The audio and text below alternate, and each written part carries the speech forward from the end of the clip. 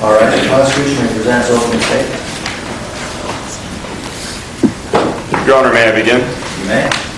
Your Honor, today you will learn that while the defendant Cameron Aubrey may have harbored dreams of one day opening a thriving Tantaran restaurant, her hiring of Lynn Stark, a vulnerable Tantaran immigrant, as the restaurant's only chef, foreshadowed her true intentions.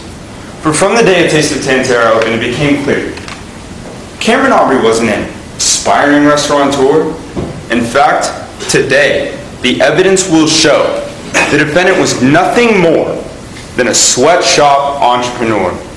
The people charged the defendant with false imprisonment, a misdemeanor, and human trafficking, a felony.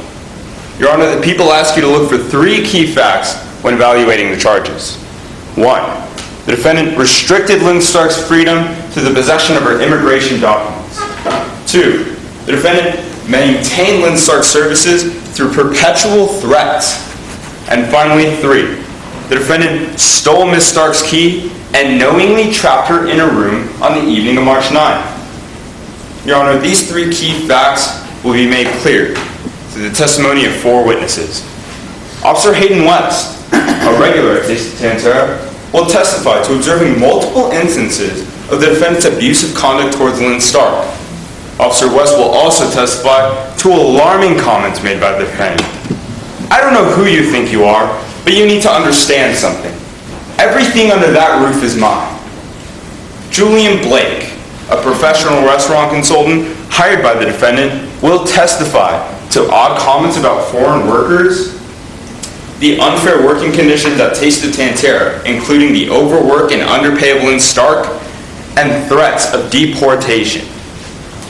Lynn Stark, the true victim of these events, will testify to the unfair working conditions at Taste of Tantara, refusal to her immigration documents, and malignant imprisonment inside of her room on the evening of March 9th. Dana Gragel, a veteran human trafficking expert, will testify that Lynn Stark does in fact fit the profile of a human trafficking victim.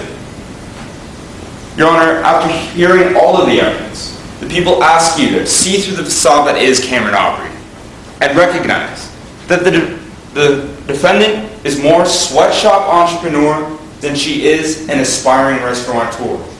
Thus, the people are confident that you will find the defendant guilty of both charges. Thank you, Your Honors. All right, thank you. Does the defense wish to present her opening statement at this time? Yes, Your Honor. All right, proceed.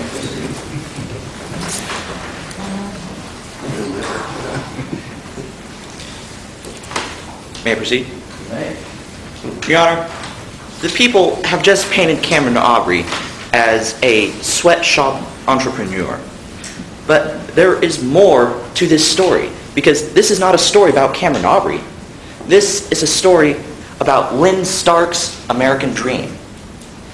Your Honor, the evidence will show that Ms. Stark was a citizen of a destitute country who came to the United States seeking opportunity. And that opportunity came in the form of Cameron Aubrey. When Ms. Stark was unemployed and needed help, Ms. Aubrey was there for her. Ms. Aubrey gave Ms. Stark a job, an apartment, all the food that Ms. Stark could have ever asked for.